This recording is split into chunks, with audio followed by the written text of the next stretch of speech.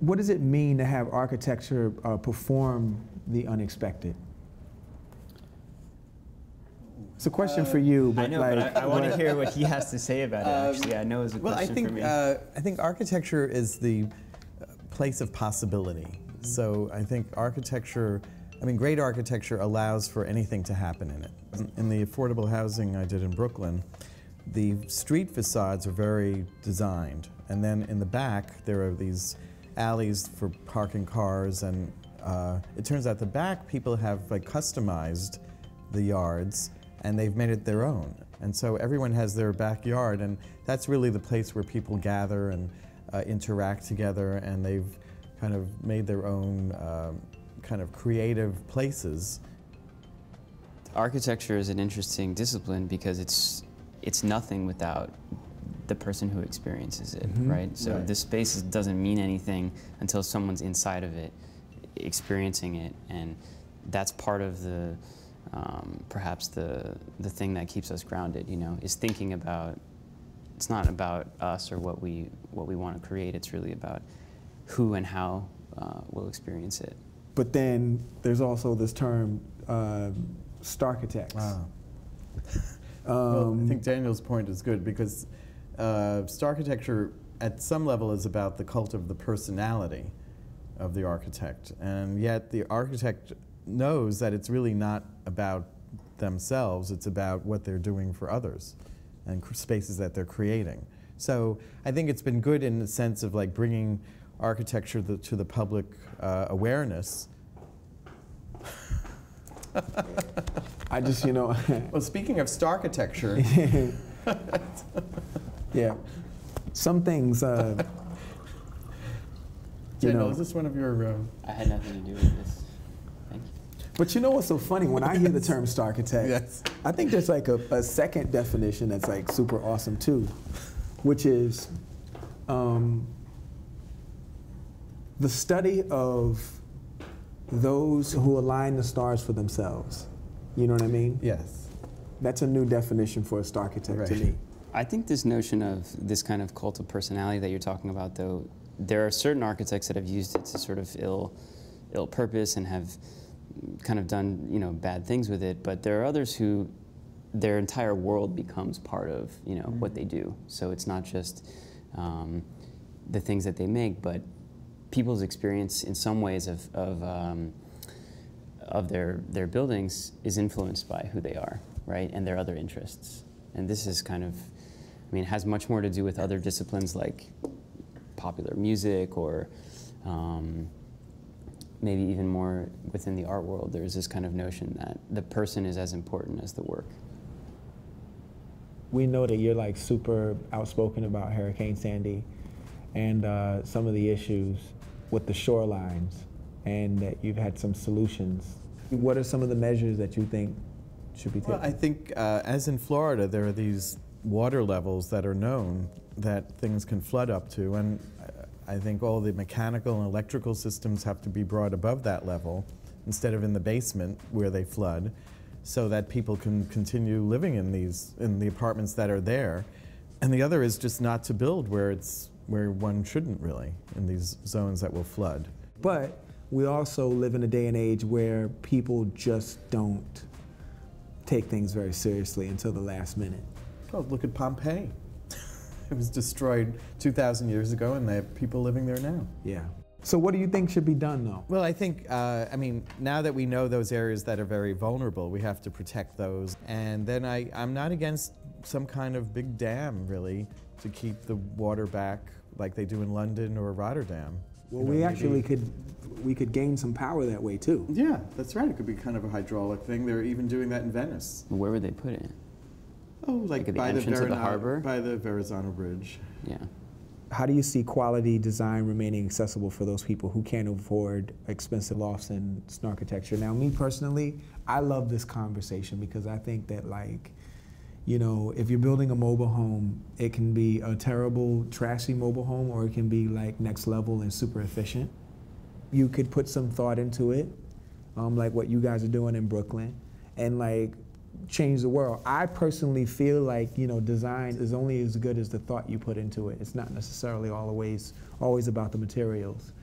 Well, I also do work for a group called Common Ground, who does housing for formerly homeless. And they've emphasized design in all of the buildings that they've built in the last 5 or 6 years. So they hire better architects.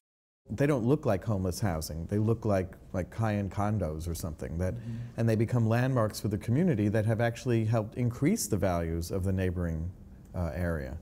So I think design should be applied across the board. So it's not simply limited to those who have the means, but to every level of society. Daniel, you define your work in dimensions. Can you explain that?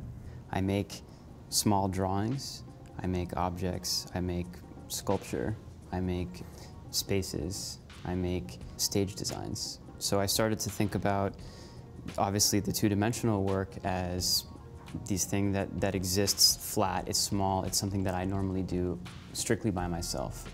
Almost every other discipline that I work in is about sort of engaging other people. So the sculpture is three-dimensional. And then the performative work and the architecture I think of almost as, you know, in the fourth dimension. So it's really about time. It's really about experience. You walk through the door, what's the first thing that you experience? Then you get to the next space, then you're in the bathroom, how does it feel? You know, what's the light like? So the fourth dimension is kind of time, I guess. Well, dance and architecture are very similar because they're, as you said, it's moving through space, and the dancers themselves create space with their bodies, and so that whole kind of intersection of dance, movement, architecture, space, it's amazing. I mean, actually, architecture just leads into everything. Yeah. And everything comes back to architecture. But maybe that's an architect speaking. What are each of you chasing?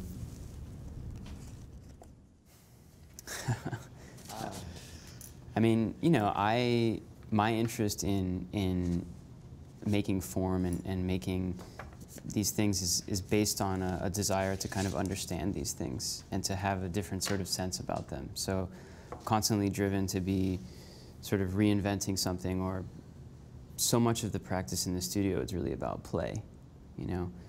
Within the architecture studio, we'll sometimes bring in, you know, a number of different materials and objects, you know, say like, what can this object do that it's not supposed to do? There are these kind of objects that have a sort of inherent potential within them. I think I'm chasing a dream of, you know, just to create something that is so incredible. I mean, I still don't think I've created something that really expresses everything that I want to. So there's always something wrong, but I'm trying to constantly get something that's closer to that perfect vision. And you never end up getting there. You never get there, but I think you have to. You stop it's chasing. always Isn't that the cool thing? You never get there. The payoff is the process. Yes. What do you see yourself in 20 years? Oh, 20 years. Probably living in Miami here. My agree. apartment. I agree. I'll come back to right. And you? I love that answer, by the way. Probably won't be in Miami. I grew up here, so it's kind of nice to get out of it and come back. But I don't know, the studio's developing in a really interesting way, and I sort of could have never thought that I would be involved in these different disciplines. I was always interested in architecture, but theater has been, and stage has been something sort of really interesting for me to become engaged with. So I'm sure the studio practice will grow, and hopefully I can continue in these different sort of disciplines and perhaps, you know, expand my interests. But no Miami. I come back here, you know, every year, see my parents. I come back here for the art fair. You'll be back. Yeah, I know you love it here. Yeah. Miami beckons. Yeah, it does. I'm good, man. This has been very educational for me, very informative, and, you know, something for me to learn. And if I'm learning, I know that my viewers are learning. So that's like the most important thing. It's about artists, and that's why it's called ARTST TLK, because that's what I want to do. Well, thank you for inviting us. Yeah, my pleasure. Cool, man. Thank you guys so much for being Sure. here. Pharrell Williams here with ARTST TLK. Beware, I'm here with the one and only Tony Hawk. I'll do this at all costs, even if I get hurt. You've got to be unafraid of the winter to know that you'll reach the summer. People said I cheated because I ollied into my airs. I was like, yeah, that's how you get height. We woke up every day trying to find like a mini half somewhere. Right. The high that I go for is when I land something new. That's not really selling out. That's called being successful and being a Right. pioneer. I loved all the stuff I did. I really did. And I'm still happy over here on this radius. Oh yeah. Check it out. Don't miss any episodes or you'll miss things like this.